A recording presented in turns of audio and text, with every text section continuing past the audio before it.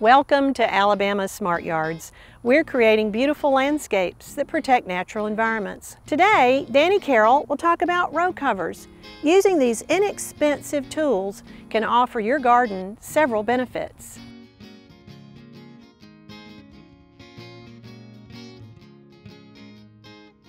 An underused method for pest management in our home vegetable gardens involves using a pest exclusion system. This is just a temporary boundary that keeps pests away from our main crop. These systems involve using floating row covers as a physical barrier between the pest and the main crop. These pest exclusion fabrics are made from spun-bonded polyester or polypropylene. They are thin enough to allow the majority of light, air, and rain to pass through, but thick enough to stop the large insect species.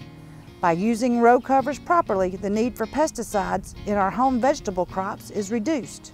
The covers can keep moths from laying eggs, squash bugs and flea beetles from taking over, as well as other insects that we compete with each year.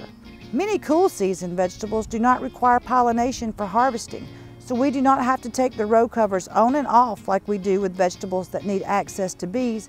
Floating row covers are not difficult to install, but to work effectively, there are a few considerations.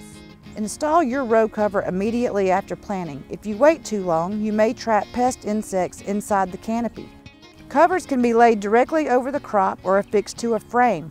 Bend PVC piping over a raised bed to create a frame, or use hoops and drape the row cover over the hoops. Completely cover the crop from top to bottom and side to side. Secure all the fabric to the ground, ensuring there are no holes for pest insects to come in. Watch the temperature, as row covers can trap extra heat. Row covers are a great tool in our pest management toolbox.